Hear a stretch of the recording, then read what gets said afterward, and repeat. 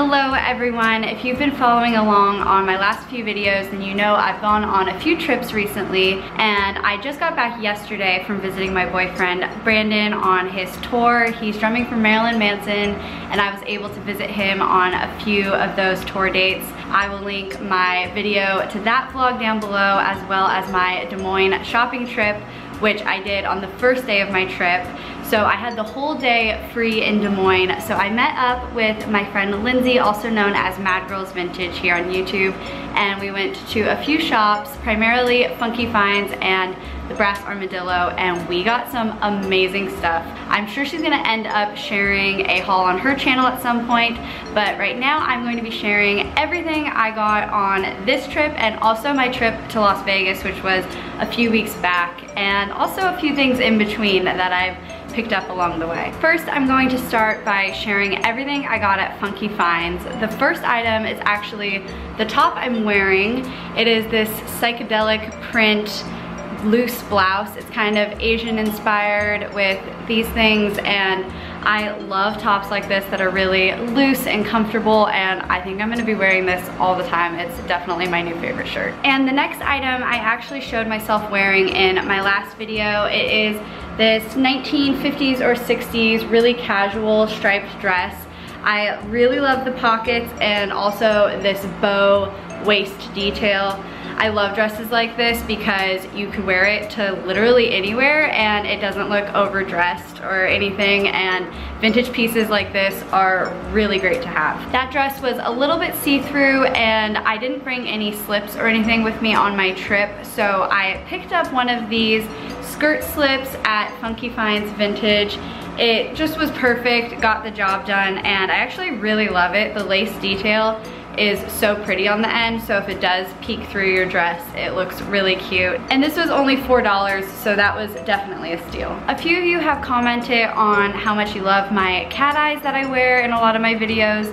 Well, those ones were purchased from Funky Finds last December, and I always break my glasses, so anytime I can get a new pair, I pick up a few because I just know they're not gonna last too long. Luckily, that tortoiseshell pair has lasted for over 6 months, so that's great. These are pretty good quality, but I decided to pick up 2 more pairs. I got this pair, which is exactly the same as the ones that I wear in a lot of my videos, except they're black, and I just love the way their cat eyes fit on my face. These are new, they're not vintage, but they have a really great selection of new sunglasses. And I also showed you guys in my last video that I picked up this pair.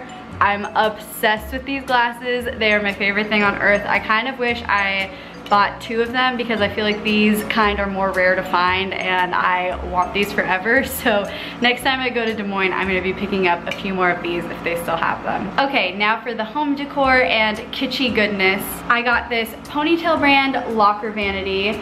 The graphic on this is my favorite thing on earth, and it's so cute because obviously it was intended to be in a school locker, and it hangs like this, except the funny thing about it is if it was hanging, you wouldn't even see that graphic, but anyways, it opens up and it has all these different compartments, a little thing for tissues, and a private property section.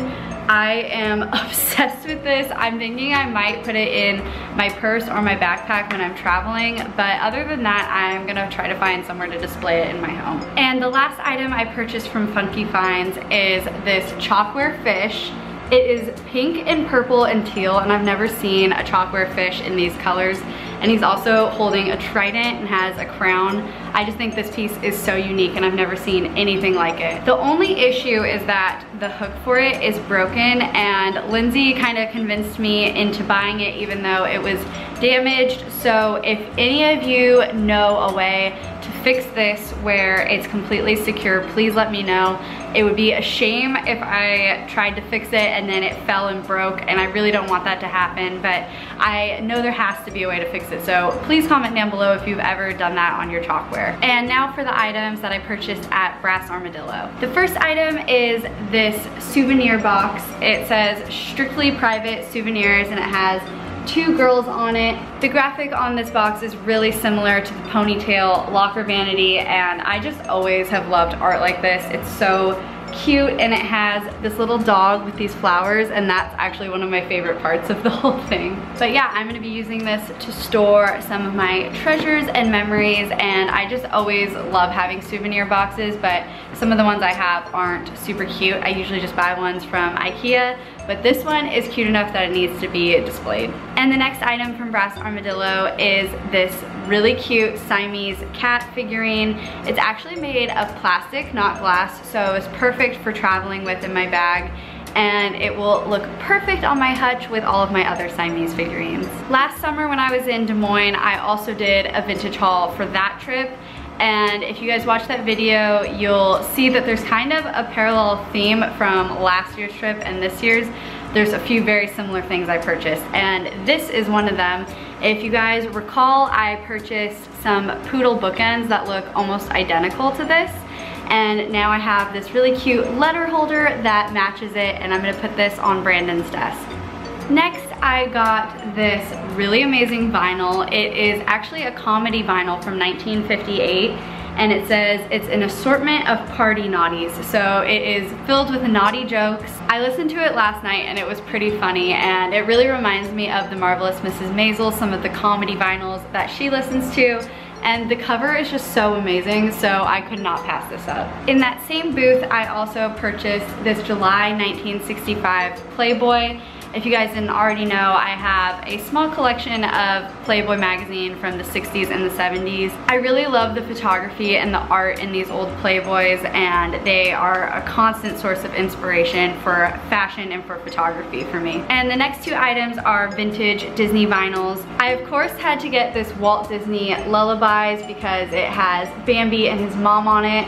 And as you guys know, I am obsessed with Bambi and literally cannot pass something like this up, so had to get that. And the next item I am slightly disappointed by because this is what I saw as the cover. So I thought it was a Disneyland record, as in there was songs that play in Disneyland, like on the rides and stuff. So that's what I thought I was purchasing, but I was actually purchasing Donald Duck and the Mouse Factory, and I have a feeling that that's gonna be a really annoying record to listen to, but I'll give it a chance. I really like this side more, so I might have it displayed on a shelf or something showing this side of the vinyl. A few videos back in my vintage Q&A, someone asked what my vintage unicorn is, meaning something that if I found I would get like crazy excited and something I'm on the hunt for. And I said a poodle trash can, which definitely is on my list, but I totally forgot about something else I've been looking for ages. I've been looking for either an Archie / Betty and Veronica or a Sabrina the Teenage Witch vintage lunchbox. And I have found some on Etsy, but they are very pricey, and I just cannot come to grips with spending over $100 on a lunchbox that's just for show. But on my trip, I found something very close to the lunchbox. Not quite as exciting as that would be, but I definitely screamed almost. You can ask Lindsay, I was so excited.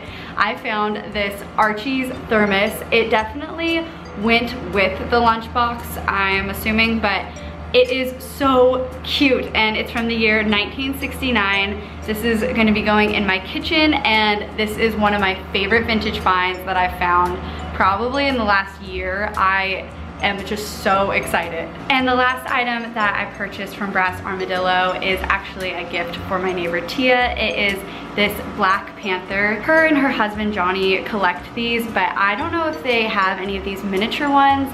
If they do, they'll have another one because they definitely have a big collection. But I thought it was so cute and I could not pass this up. I had to get it for her. And speaking of my neighbor Tia, she actually surprised me when I came home with a few little gifts in my kitchen. I love her so much. She always surprises me and buys me things, and she's like kind of an older sister or something that I never had. I love her so much. But anyways, she got me these miniature Siamese cat salt and pepper shakers. These will also be going in my hutch with all my other Siamese things. And she also got me all of these little miniature deer figurines. They are the sweetest, most precious thing I've ever seen in my life, and they're going in my kitchen corner cabinets with all of my other deer figurines. While I was in Des Moines, I also went to Fong's Pizza, which is a Chinese mid-century tiki bar, as well as a pizza restaurant.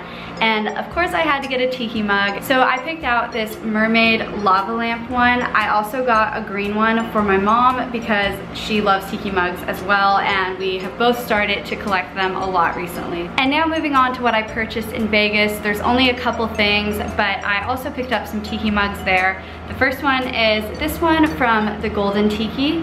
And my mom bought me this slot machine tiki mug from Frankie's Tiki Room. I'm so excited to be adding on to my collection of tiki mugs. They make me so happy and I love looking at them in my hutch. I mentioned before that I was considering doing a hutch tour video, so if you guys are interested in that, please let me know. I know a few of you are, and I want to film a high quality, good video for that. So just let me know if you guys are interested in seeing that. And the other thing I purchased in Las Vegas is this Las Vegas souvenir plate.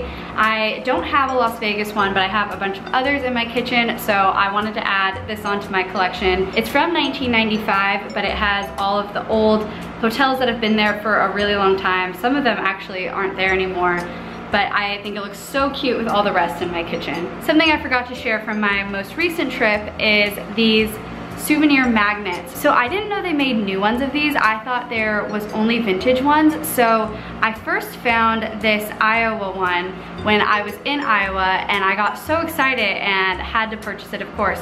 But then I found all of these other ones. They had pretty much every state in this other truck stop. So I got two of the places that we went on our trip, North Dakota and South Dakota.